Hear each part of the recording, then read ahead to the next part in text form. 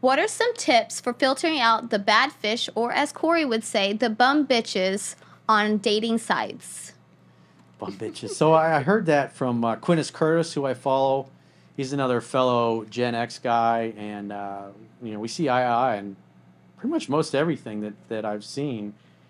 And he was the one that made that comment. Is that talking about it's like there was a girl and a woman, and she was on TikTok or something like a TikTok video was reposted to Twitter, complaining about how all men suck and how horrible they are, and how she has no respect for men in general. Period.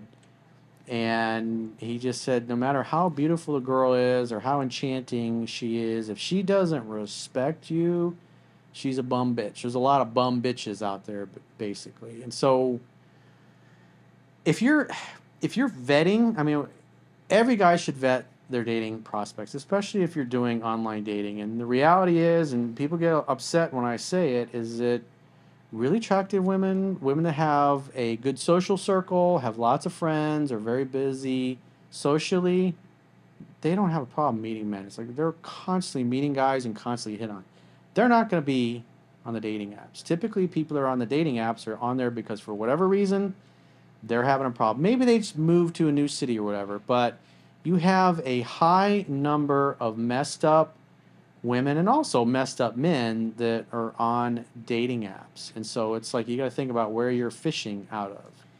And so a girl who's family oriented, loves her mom, loves her dad, respects her mom, respects her dad, they're going to be more of a rare occurrence on the dating apps just because they're already are constantly meeting dudes, and whenever they're single, they're typically not single for very long because they have an active social network. And again, people that are maybe socially awkward, or maybe they just moved, or they just for whatever reason they don't have an active social life, are going to be on there. And so for the guy who is going to wade into that, the other thing you got to consider is, and I noticed this probably when I was living down in South Beach, and I was on like Hinge. I saw it a lot. The Hinge dating app was one of them that I noticed. Like you would match with these girls, real pretty. It was like, oh, cool, we got chemistry, connection, and then as soon as the phone number would be exchanged, I would notice that the match would disappear. I was like, well, that's weird. We're still talking, but it's like the match is gone. And so as I continue to talk with these girls, I realize that what they really are is they're the hookers. These are the girls that come from broken Oh. homes, Mm. and they're like, and I would just say, well, what is it you're looking for? What do you want? And then they would say, well, for 2,000 a week, I'll basically come and have sex with you and spend a day with you. And obviously, if you want me to spend more time with you, it's more money. And I couldn't believe how many of these girls I was finding on Hinge was a big one. I started noticing. It was like all of them, though. Even Bumble, I was finding them on there. And so what these girls would do, they would match, they would exchange phone numbers, and then they would block you on the dating app because they want to keep that dating profile because it's how they get new prospects. And so if, when the girl says, well, I want 2 or 3 grand a week to sleep with you, and the guy's like, I don't want that, they don't want their dating app or their dating profile getting reported and getting them banned, because obviously it makes things difficult for them to find new prospects. And so you're dealing with that. You basically have hookers and call girls that are on these dating apps now pretending to be into you, and what they're really trying to do is get you to pay them to come have sex with you, because there's a lot of thirsty dudes they have more money than common sense, and they'll fall for it. But not every guy's going to fall for it. And so that's the thing I noticed about that. And there's so much swiping that you have to do in the apps just to get to, somebody that likes you and you like them, and they're actually real and they're authentic. And other things that you should look for is, it's super important, is you want a girl that's easygoing, easy to get along with, not a structured pain in the ass. It's got a bunch of rules and a bunch of hoops that she wants you to jump through. Another thing is, however she talks to her father and however her mother talks to the father is a good indication of how she's going to talk to and treat you. And so if she doesn't respect her dad and she berates her dad, the mother berates the dad, and they walk all over him, she has been trained to be this way since she's a little girl. And so typically what's going to happen if she treats her parents or especially her dad that way, she's going to try to do that with you. And so these are the things you want to look out for in the beginning. Is she easygoing, easy to get along with? Does she respect her parents, especially her father?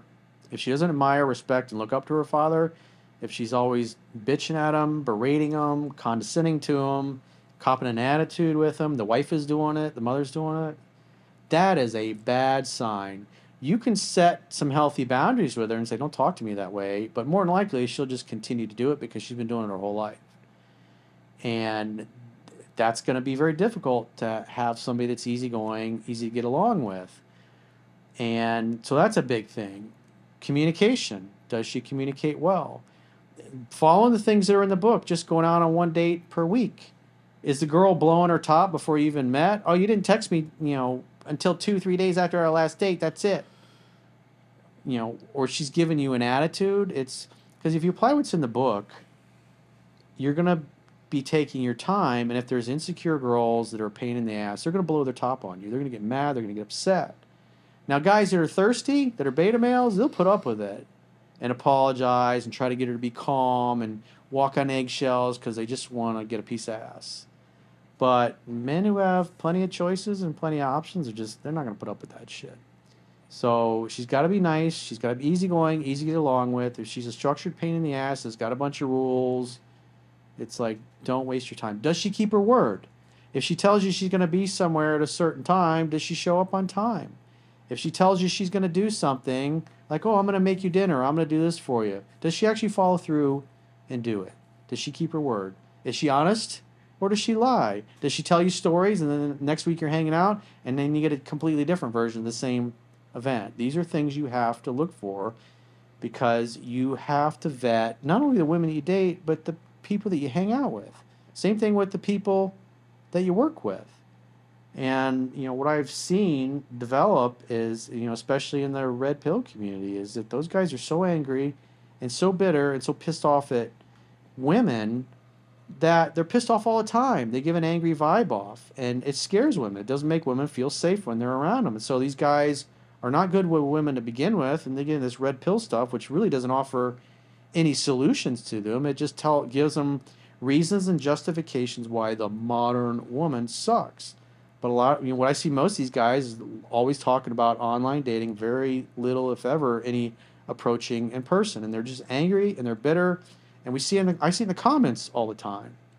They're just the nastiest, most mean-spirited people. And you can tell they don't like women, and women definitely don't like them.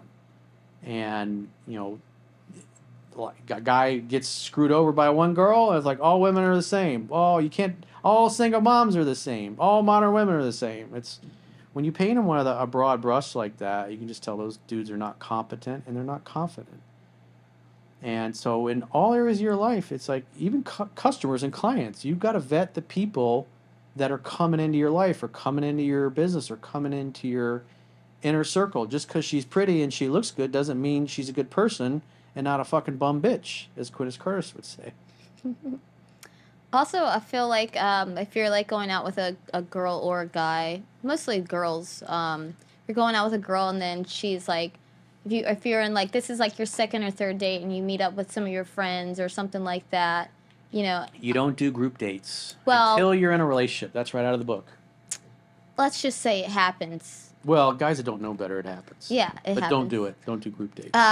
So you want to see how she interacts with your guy friends, if she's giving out her Instagram or her phone number, or if she's flirting with them. Well, those are things that when women are like that, you'll see them do that even when she's not hanging out with your guy friend. She'll be going out with the guys, all the men from work for happy hour. I just did an email recently where that was the case. His young hot girlfriend's hanging out with the guys that she works with and getting drunk with them and giving out her phone number. Women who are loyal, who respect their relationship, they're gonna say, "Oh, I'm sorry, I have a boyfriend." But girls who are disloyal are gonna give it out and go, "Oh, well, he's just a friend. I'm just a friendly person, and I like making friends." And she'll make excuses for it. It's a woman who's loyal and wants to be exclusive is going to worry about losing you. And she's not going to go give out her phone number to some other dude or give out her Instagram to some guy that's hitting on her. She's going to, when you're not around your girl, it's important to see how she acts when you're not there. If she respects you and respects the relationship and she's loyal, she's going to tell everybody I have a boyfriend. Women who are disloyal are going to be constantly giving out their number, giving out their Instagram. In other words, giving dudes the green light to try to sleep with them. That's the bottom. That's what you're looking for. You're looking for, does she act like a loyal woman? Is this somebody that I can trust? Does she care about me enough? And is she loyal enough? And does she have integrity where she's just not going to do these things? And when you see that, you can't, and you can set the healthy boundary, but if she continues to violate that and continues to give out her number, continues to invite attention from other guys, and that's why it's better to be calm and not get pissed off, because you get pissed off and angry, she's going to hide it from you. And then it's going to take you longer to figure out that she's a bum bitch. And it's much easier to blow her off after 2 or 3 dates versus 2 or 3 months when you're in love with her, and then you find out that she's been hitting on and hanging out with your best friend. So you got to pay attention to what they do, not what they say. And behavior is everything. It's like what Jay was talking about. Girls are giving out their number like that. They're going to do that regardless if they don't have any integrity, and that's what you're trying to spot and weed them out.